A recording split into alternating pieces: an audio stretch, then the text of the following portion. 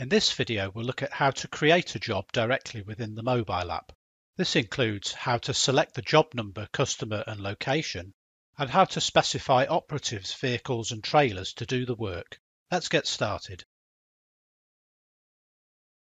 Normally, jobs are created within the ERP system and assigned to you by your manager.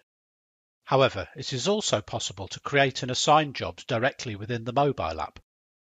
This is typically in order to add an emergency job, work that needs adding at short notice.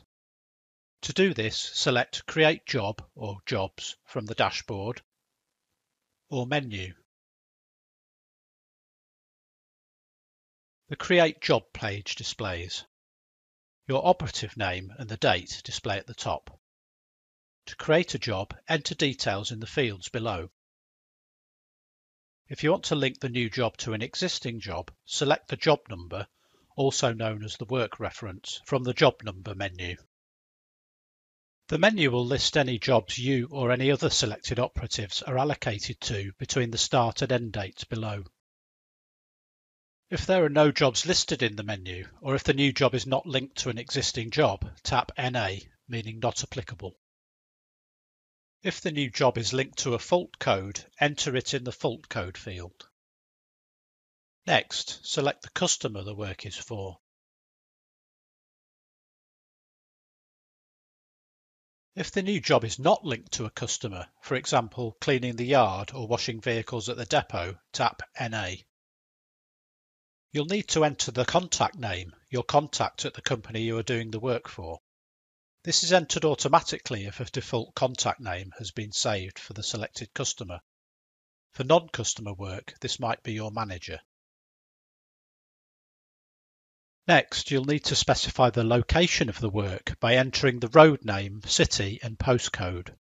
To automatically select your current location as the job site, tap the location icon. Next, you'll need to select the job code based on the work that needs doing. For example, if the requirement is to change traffic light batteries, then you'll select the job code for this requirement. Job details are entered when you select the job code, but you may edit the description as necessary. Workflow refers to the various steps taken by the operative to complete this type of job.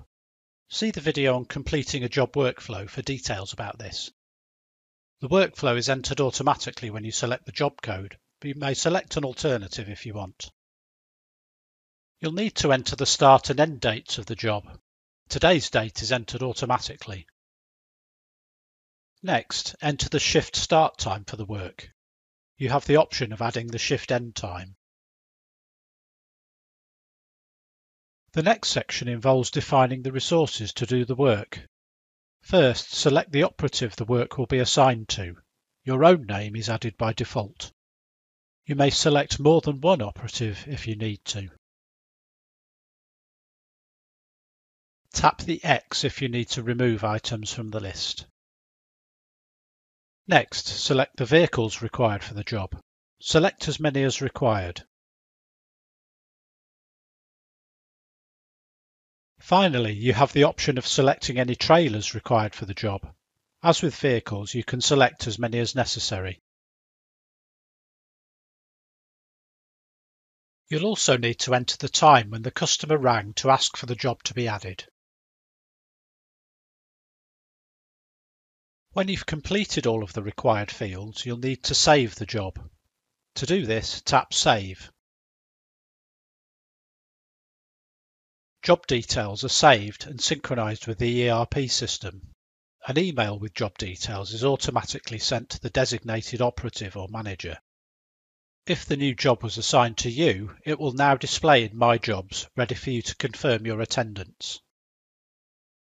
See the separate video on confirming and signing up for jobs.